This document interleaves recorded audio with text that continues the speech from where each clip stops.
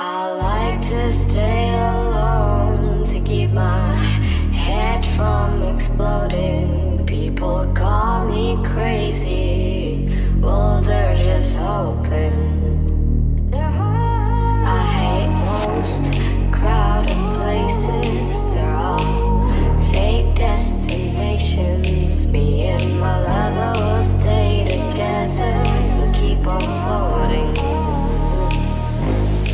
I don't wanna leave my zone, I don't wanna feel the tone. I don't care if I'm not accepted. If I'm not right, then you're just wrong. That's a fact now. And if I'm not wrong, then you're not right. I'm never wrong when it comes to my mind. It's not about what you look for, it's what you find. It's who you find. Not wrong, then you're not right. I'm never wrong when it comes to my mind. It's not about what you look for, it's what you find. It's who you find.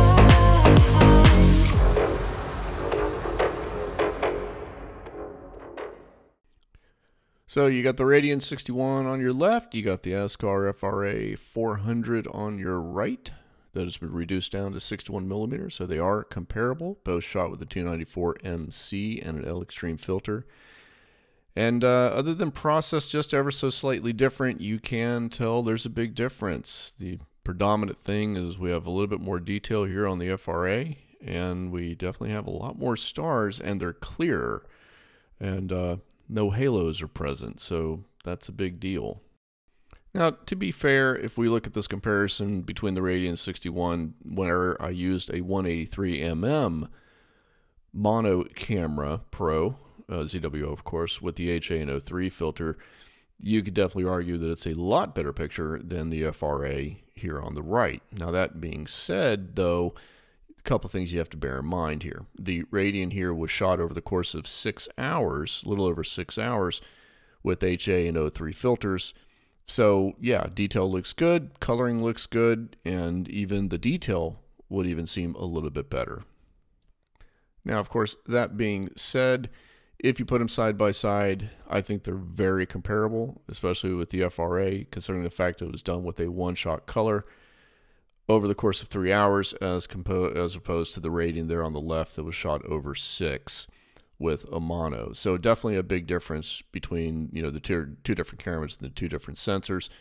However, I would wage dollar to the donuts that you would get even better clarity and even more resolution the further you would go here with the FRA. So honestly, I think the clear winner is definitely going to be the FRA for the quintuplet for the win. And that's just my opinion. So what do you think? Look at them again. Put your comments down below. Which one do you think did the better job overall?